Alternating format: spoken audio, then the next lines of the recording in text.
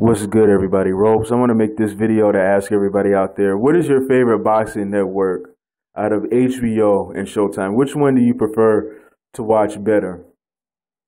Which presentation do you like better? What commentating do you like better? For me, back in the day, I'm not going to lie, it used to be HBO because HBO had the better presentation as far as the way, the graphics looked and everything, the lighting. I just liked watching it better. It felt more comfortable to watch than Showtime, which was always a little bit too bright for me. The graphics kind of sucked and the commentary was a little bit boring. Even though I believe Showtime has always been better at commentating overall, a lot of the times they were boring. They really weren't talking about much. And you had one of the most boring boxers in the history of the sport, Antonio Tarver, down there talking. And to me, this guy is the most boring figure in sports, in and outside the ring. He's boring as shit. He ruined the last Rocky movie for me. I ended up falling asleep on that just like I do every one of his fights. And I think that had a lot to do with why I didn't really enjoy the commentary there back then. But lately, Showtime has been stomping the shit out of HBO's commentary and their presentation. Everything, it seems like they've gotten a lot better. And they really understood what was holding them back, in my opinion, from being the #1 network to watch boxing on. Which they're getting to that now because their presentation, the way that they have their panel set up with their commentators, they got 4 of them down there. You got Paulie Malignaggi down there, which is a great fit. I hope they never get rid of him because he knows how to talk. And on top of that, he knows boxing. He's been in the ring. He's still in there now doing his thing. And I think he's a good fit to have down there. You also have that guy, man, I can't think of his name. I think it's Mari Janali or Janalo or something. He came from the MMA world. He was an MMA commentator. And one thing I noticed about MMA commentators, they are very fucking detailed and on point with calling the fucking matches and letting you know what's going on when you're watching the shit. Me, I'm not that knowledgeable in MMA. I watch it from time to time, but I'm not a diehard MMA fan. Like I love boxing first. It's always going to be better than MMA in my opinion. But there are matches that draw me in as a casual fan to watch it. And I understand holds. I've learned all of this stuff just from the few times that I've watched. I watched more than a few times, but just from watching and just listening to the commentary, I know holds and what holds the opponent is trying to get and how the other opponent is trying to keep him from getting the hold, what he's doing to prevent him from doing. They break all that stuff down in very good detail, which is what HBO lacks, especially lately, man. They don't really let you know what's going on in the ring as the matches are happening. They're just cheerleading and talking about shit that don't even have to do with the match at times.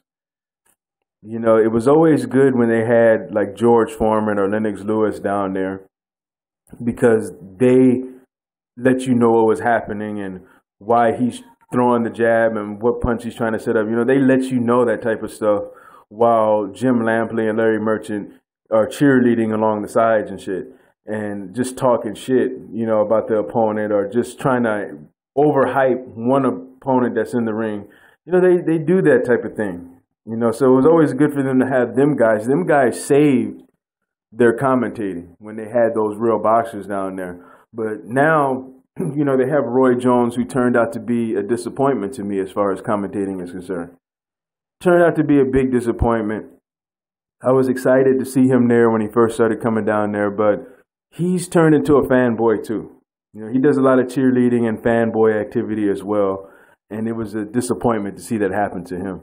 So their commentary down there is complete shit because the last person they have left is Max Kellerman, who can keep it real at times, but he flip-flops around so much that, he ends up annoying the shit out of you and make you want to slap the shit out of him because his views and opinions seem to just flip-flop around everywhere and he's never consistent. So their commentary over there is complete shit now. I don't even like listening to them anymore. And if there's any pay-per-view match that I that I stream, I always make sure to go to the British commentary because I like them a whole lot better than listening to HBO.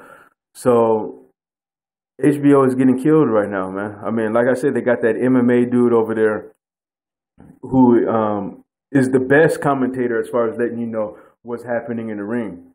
He's the best at doing that shit. That dude is going to be a legend, man. I'm telling you right now. You have Al Bernstein, who's very fair.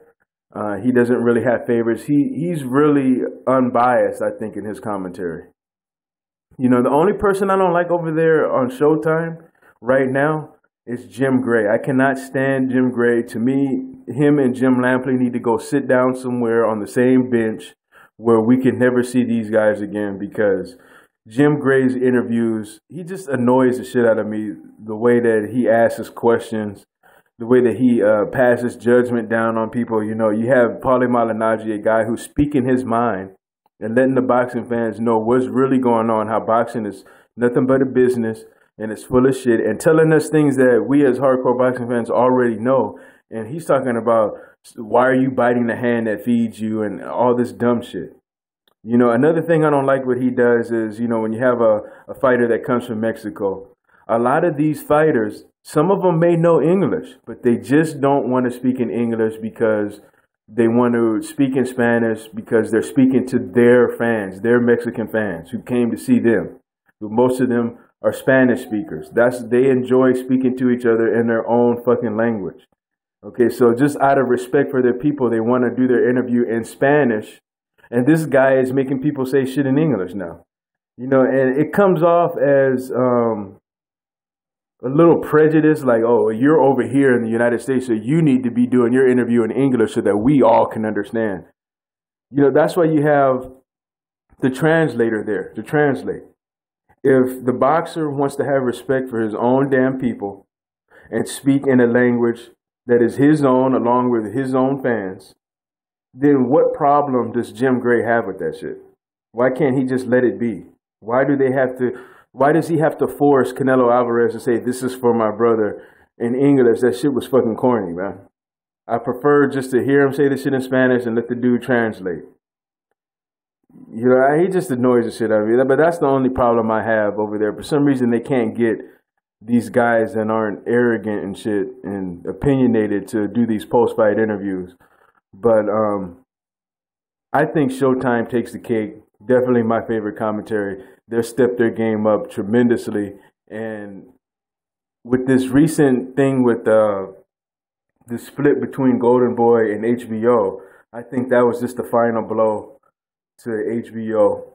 I think that Showtime is the champions right now. But you guys leave me your opinions. Let me know what you think. I'm out. Peace.